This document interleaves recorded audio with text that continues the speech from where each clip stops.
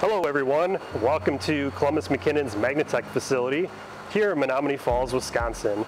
I'm Casey Cummins and I'm the Controls Product Manager here at Magnatech, overseeing our drives and drives technology.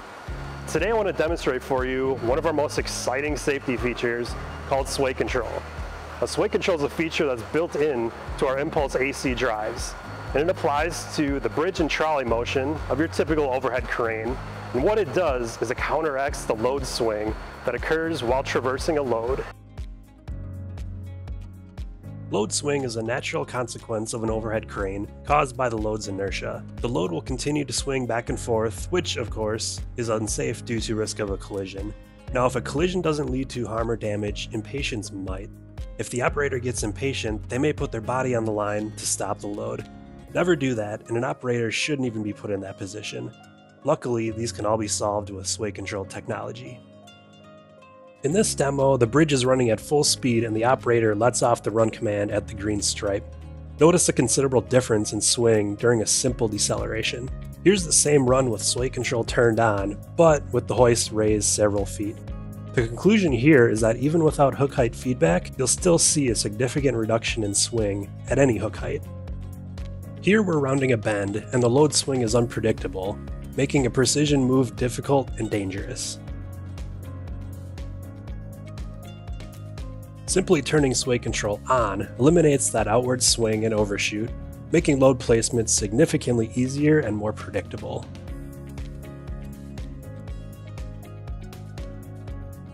Here's a different angle. Notice how smooth the movement is with sway control when running the bridge and trolley at the same time. Placing a load is seamless. Without sway control, the pendulum and inertia becomes your enemy. It swings wildly for what seems like an eternity until the operator gets impatient. Again, don't do that. Use sway control.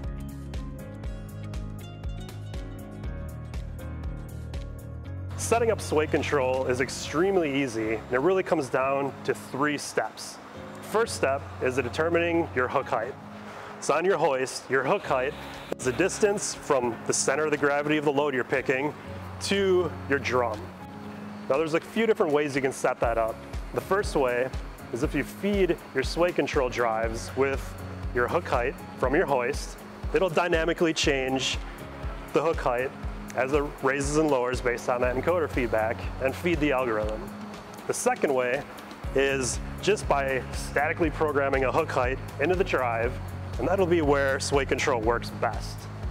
There's a few ways of doing that. The first way, you can measure from your load to your drum, or what I like is a more reliable way, is using the pendulum of a hoist and an algorithm.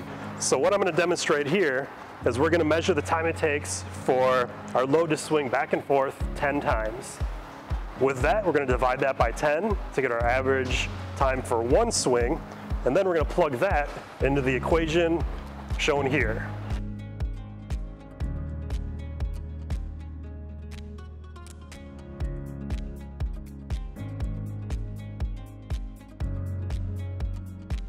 And 10. One of the common myths with sway control is that mass that you're lifting has an impact on the swing. Actually, that's not true. Mass has no factor whatsoever. If you remember the equation that was listed above my shoulder, there wasn't a variable for mass. So I'm going to prove that out now. I changed out the weight to a much smaller weight, and I evened out where the center of gravity is between the two. So I'm going to redo our 10 pendulum swing test, and the time is going to be exactly the same.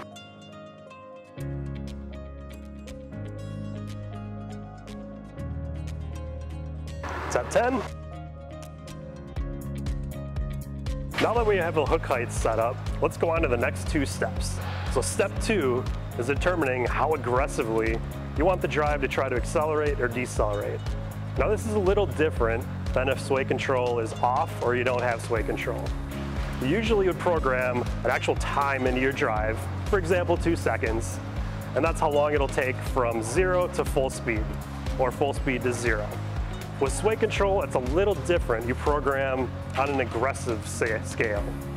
So the reason behind that is because your acceleration and deceleration is actually different at different hook heights. So your last step is your easiest step, and that's determining how you want sway control to be turned on. It can either be always on, which is going to be in the case of the demonstration I have here.